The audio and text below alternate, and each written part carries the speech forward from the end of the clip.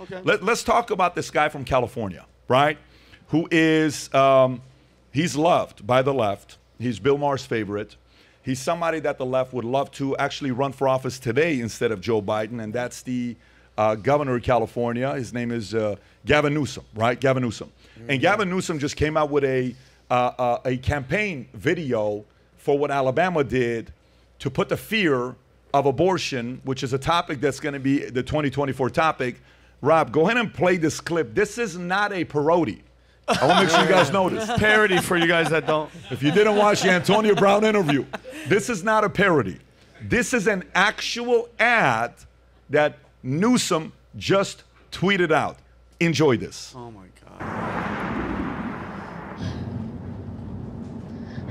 We're almost there. You're gonna make it. Oh no.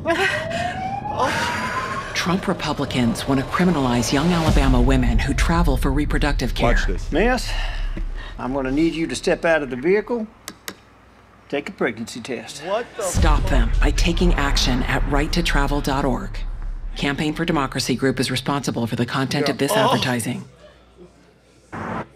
Again, this is not a parody. Yes. This is fear porn is what it is, right? But Gavin Newsom is into fear porn is what this is. What do you think about when you see something like this? You know, you kind of hope that people would have the same reaction that we had in just like, this is so insane and outrageous and outside of the realm of the real world that we see it for what it is, that you automatically assume like, okay, what's the joke? What's the punchline here? But they do this because they know that there will be people who believe it. Who either believe it's already happening, people who live in the heart of Los Angeles, who've never been to Alabama in their lives, who don't know people who don't think the way that they think, who will fall for this. And this is one of the many things that is most concerning about what they're doing. What was your reaction, by the way, when you saw this? What's your reaction? Yeah. Can you, like, it's the first reaction to me was, who sent it to me? David, where's David at? David sent it to me. What did I ask you? I says, this a joke? And you know what he said? He says, I don't know. So even he's like, then I go and I look, I'm like, you gotta be kidding me. He tweeted this out because what he sent to me wasn't directly from him. It's actually unbelievable, right? When you see an approach like this they're taking. However, Trump did come out recently and share his position on abortion. Rob, if I'm not mistaken, what was the position he took? He said 4 months? 16 weeks, I want to say. 4 months, right? 16 weeks, right? Whereas DeSantis said 6 weeks, which is insane. A lot of people say. Rob, do you have the clip? Okay, go for it, Rob, if you want to play this. Many people have asked me what my position is on abortion and abortion rights, especially since I was proudly the person responsible for the ending of something that all legal scholars, both sides, wanted and, in fact, demanded be ended. Roe v. Wade. They wanted it ended. It must be remembered that the Democrats are the radical ones on this position because they support abortion up to and even beyond the 9th month. The concept of having an abortion in the later months and even execution after birth, and that's exactly what it is. The baby is born, the baby is executed after birth, is unacceptable, and almost everyone agrees with that. Where do you stand with abortion? Well, I think the latest thing that Trump talked about was that by getting rid of Roe v. Wade, you send it to the states.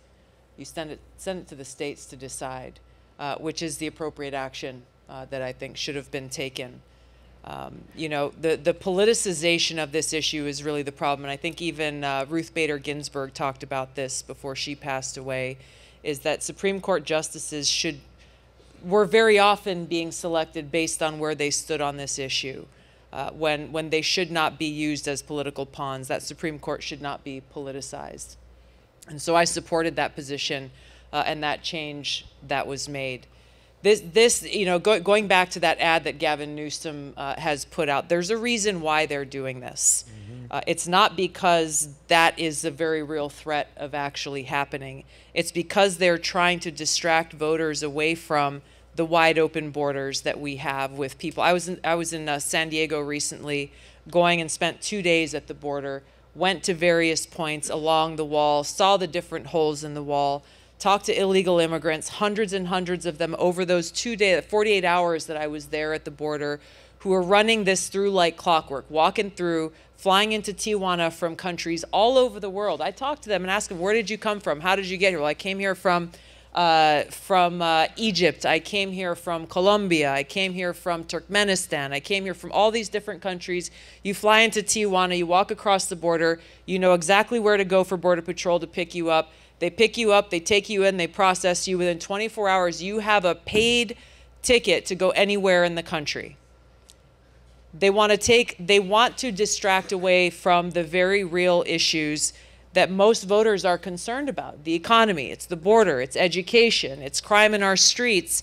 And so they use these as fear-mongering tools to try to divide us and try to make people afraid of something that frankly isn't real. I think that's the most concerning thing that everyone needs to keep their eyes open about as they see, because this is just going to be the first of many different things that comes up around this national election that'll be taking place. They don't want us to see the truth about what they're doing. Some Democratic strategists may say, Tulsi, I think this is a very important issue, because if you look at the red wave that Kevin McCarthy was expecting, and he would have still been the Speaker of the House, that ended up not being the case, because a couple weeks prior to that is when they pushed Roe v. Wade and, 6-3 or whatever the number was, Supreme Court, and it was gone. And the timing of it, some blame Mitch McConnell, because Mitch McConnell did not want a majority because he wanted to be a little bit closer with the red wave not coming. So then that happens. They barely win. Then there's a fight. Marjorie Greene Taylor, what's his name, Matt Gaetz, and all the stuff that's going on. And then McCarthy's out, now the new guy's in. So meaning the Democrats may say, I don't know. I think abortion is a big topic for 2024, and it is something that we have to touch on.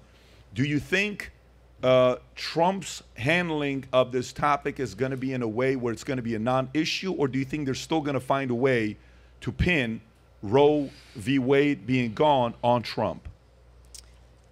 I don't know exactly how this is going to play out, but again, I don't have any doubt that they will try to weaponize and politicize this issue to fearmonger in order to make it so Joe Biden will not have to be held to account for his record. They're terrified of his record, so they'll look for any excuse to try to distract voters away from it, because on whether you're looking at domestic policy or you're looking at foreign policy, when you take the emotions out of the equation and you look at Donald Trump next to Joe Biden, and again, and you've talked about this before on your show, these are not unknown quantities. For the first time in a really long time, we know exactly who these people are, and they both have records that can be shown side by side. They're terrified that voters will actually see that, and so they will absolutely try to use this. Whether or not it works, we'll see. But again, this is why it's so important for truth tellers to be out there, every one of us, not just people who have podcasts, but every one of us in our own sphere of influence, making sure that we are letting people know what's actually going on in the country, not allow ourselves to be manipulated, which is exactly what this is. For everyone out there that's watching, Tulsi is officially on Manect. Rob, if you can show her Manect, the first 50 people that Manect with Tulsi, we will send you a copy of the book as well signed. We bought copies to get it out there because we are so confident in her message being out there. We feel more people need to hear from her. So the first 50 that Manect with Tulsi, ask her whatever questions you got, and those 50 names we'll get, we're going to send you a copy. Just make sure you're in America. If you're anywhere else outside of America, we're not shipping to you. If you're not in America, don't do the Manect. Only in America we'll ship the copy to your first 50 states. Thank you for that. So if you like this clip and you want to watch another one, click right here. And if you want to watch the entire podcast, click right here.